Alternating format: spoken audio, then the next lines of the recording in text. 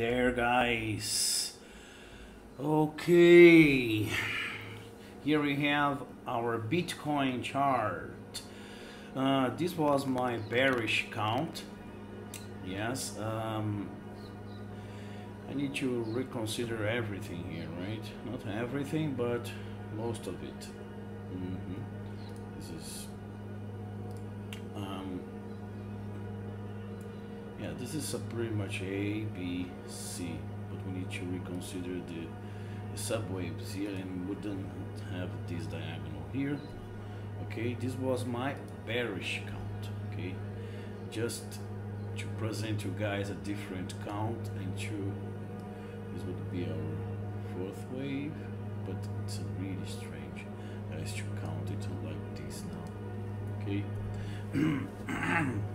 I'm sorry if you hear some bumping noises, some stud, some knocks.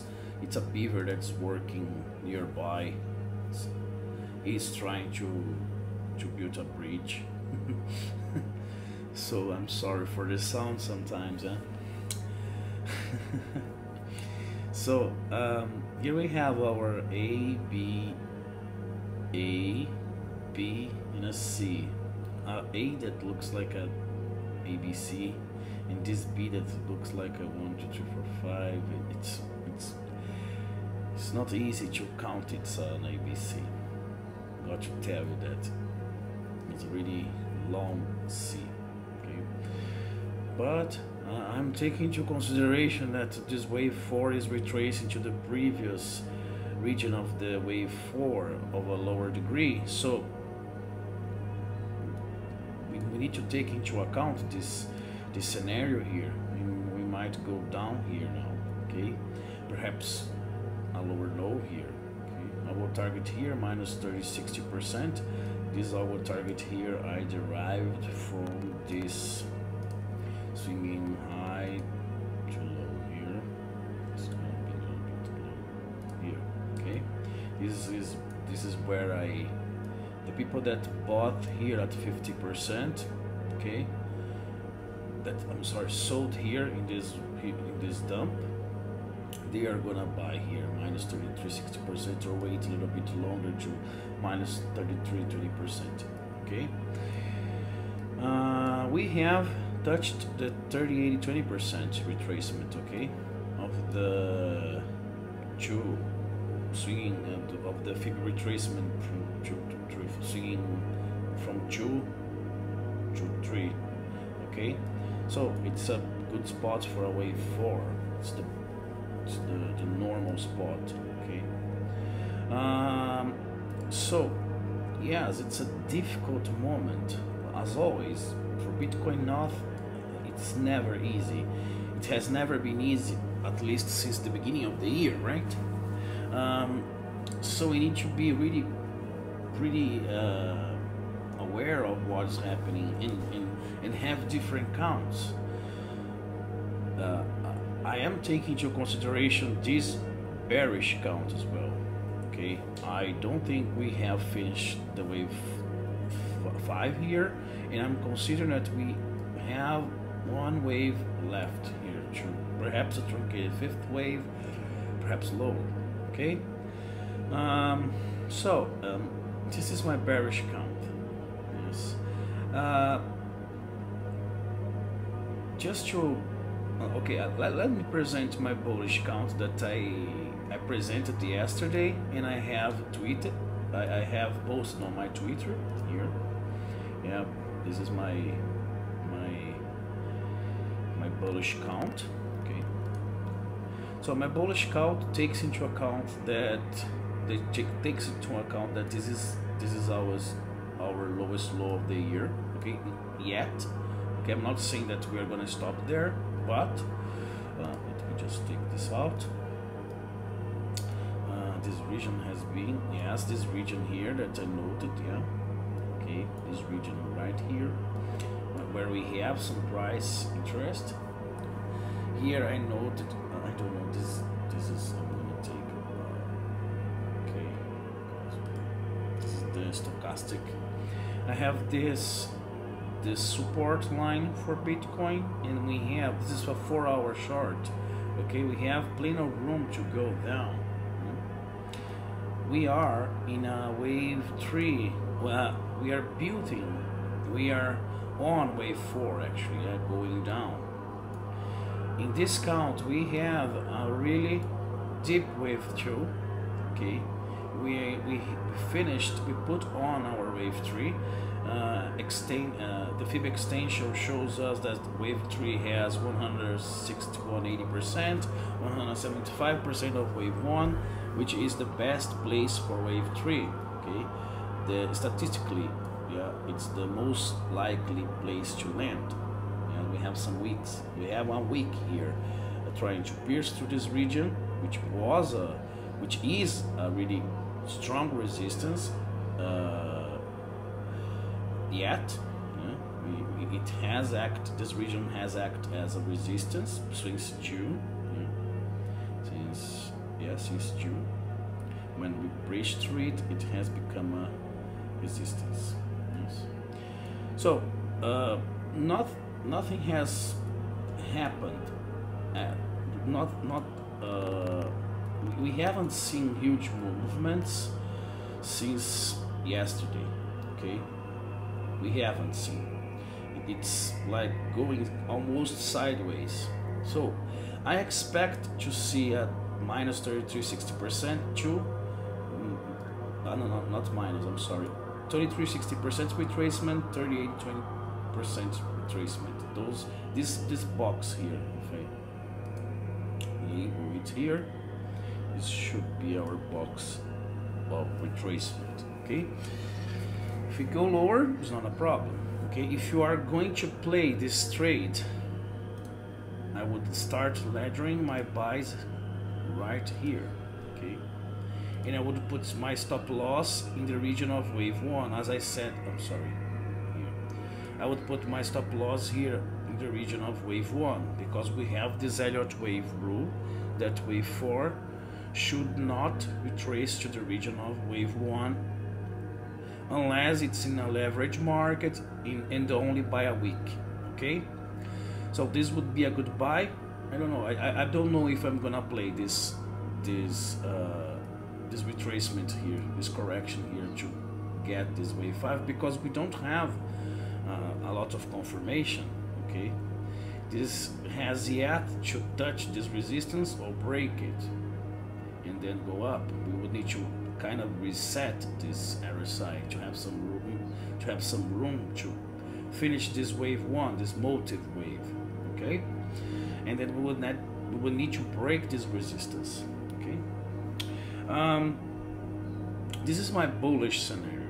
Okay, I would like you guys to think a little bit about what is happening with Bitcoin, okay, lately, because last year in 2017 we had a lot of bad sentiment, a lot of FUD spread throughout before we had that huge bump. Let's see the chart here. This was, let me check here, right here. I'm zoom. This is daily, right? Oh Jesus, sorry. Let me see 2017. I was here. Okay, I was here taking a look at this region here. Let me just zoom in here. This region here. This was the beginning of the year. Okay, we were like in 1,000. Just for you guys, January last year, January, the peak was $1,000. Then we had this huge, not huge. Oh, come on, this correction, this ABC. Okay, wave 2. If we are to count 1, 2. 1, 2, then we would put a 3 here. 1, 2, 1, 2. Okay, a lot of FUD. We had a lot of FUD in this at this moment here. Perhaps 3,000. This was what? Yes, exactly at the same time that we are now. Here, we were like 4K, and then we went to 3K. Then a lot of people said, nah. We have seen, this was September, right? Yes. If you go on Google and look for older, yeah, for old news, the people in September was saying, "Oh, Bitcoin is done. Bitcoin is done. It's not going. It's going nowhere." Okay, 3K. Yeah, it has. Stupid people try to bump it to 6K, to 5K. I'm sorry, but then it's now at 3K. It's not gonna happen. Okay, but then surprise, surprise, we had this huge bump. Okay, for 7K, then okay, it's a story, right? Reaching 20K, 21K. Okay, what I'm saying is that when the sentiment is that low, when the people are really bearish, when you see the news telling us, hey, don't buy it, don't buy it, it's a it's bad business, we might consider it. We might consider it a bit of a. We might consider it with a pinch of salt. Okay. It doesn't sound like. Do you trust Bitcoin? Do you trust the technology? So, people in the business, they want the lowest price as possible. Okay, this was the lowest price as possible back then, 2K. Okay, they want this, and this wasn't a huge movement. Okay, because you see here the buying pressure. Okay, a lot of people bought here to sell at the top.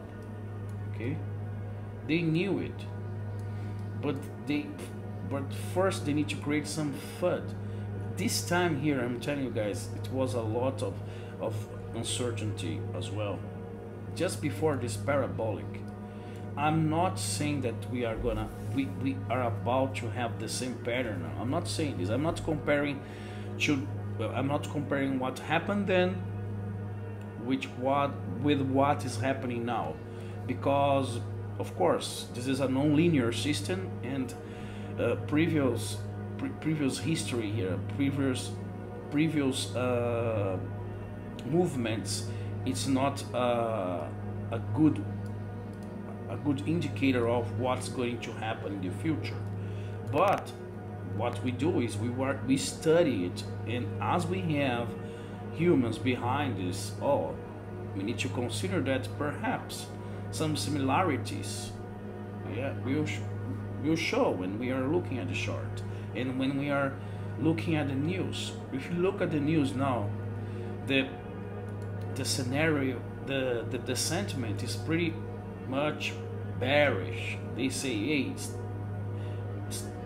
keep yourselves out of Bitcoin, okay? Don't buy it.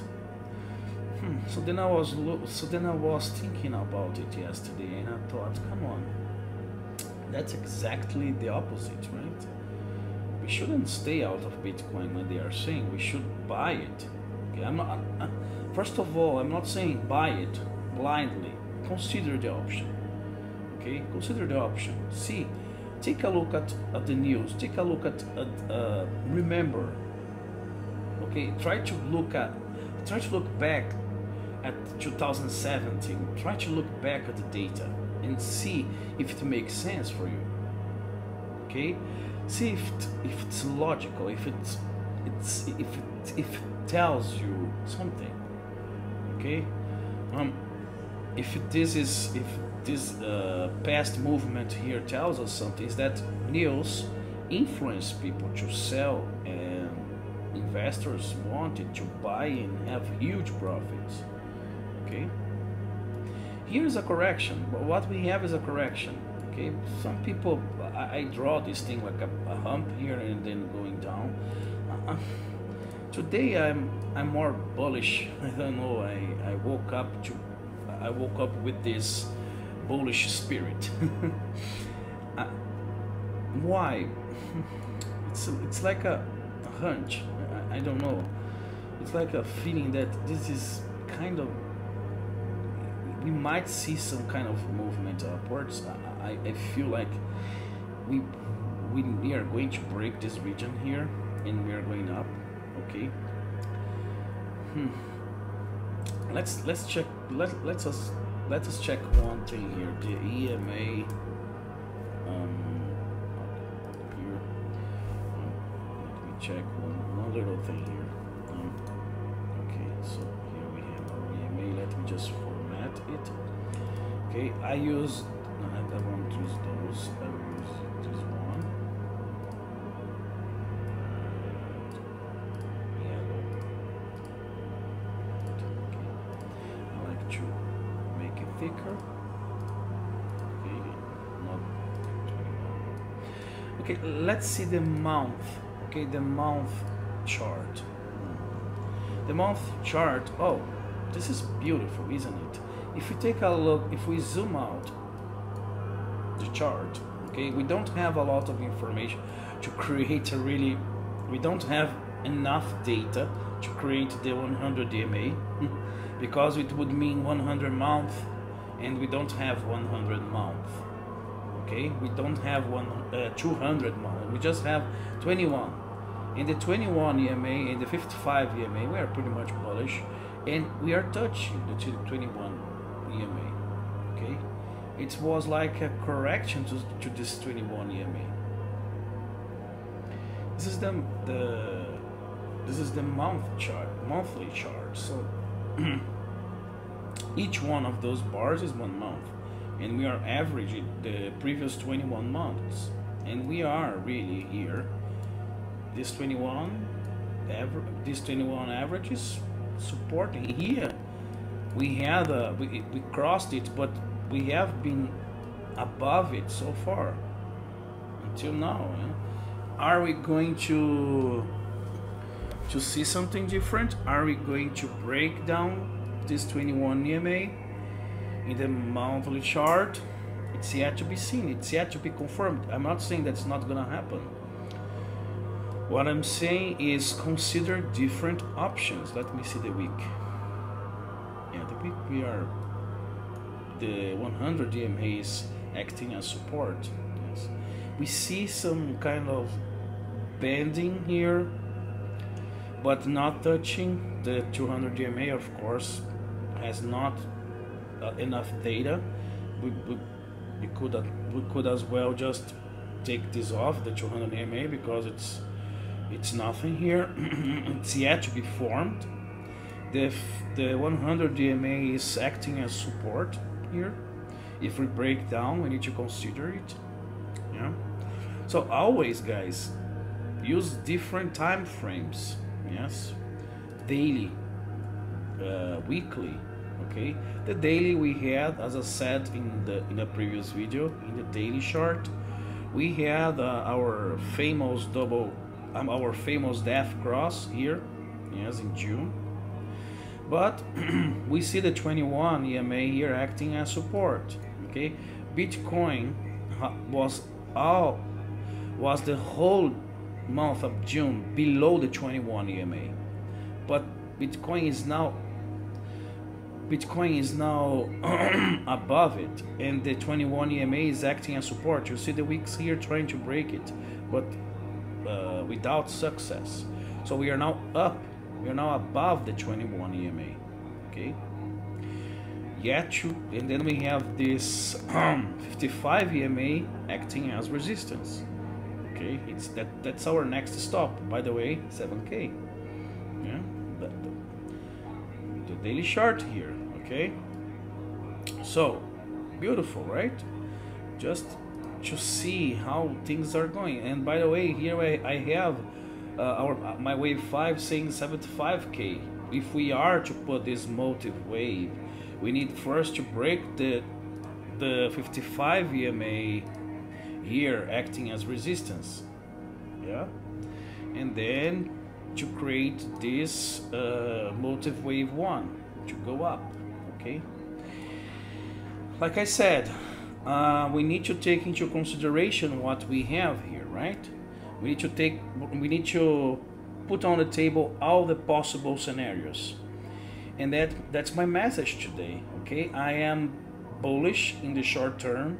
Okay, I want to see this breaking this region here and retesting this again when we correct it and going up. I want it to happen to bring some good sentiment, to bring some bullish sentiment to the market. It's always good. Okay. Thank you very much. Okay, you guys are great. Thanks for watching. Like and subscribe. Yes, those are my social media. I'm gonna write my social media as well here below, down below in the description of the video. And support me. I'm gonna try to present you guys my best. And that's it. Enjoy your trades, guys. See ya. Bye bye. Cheers.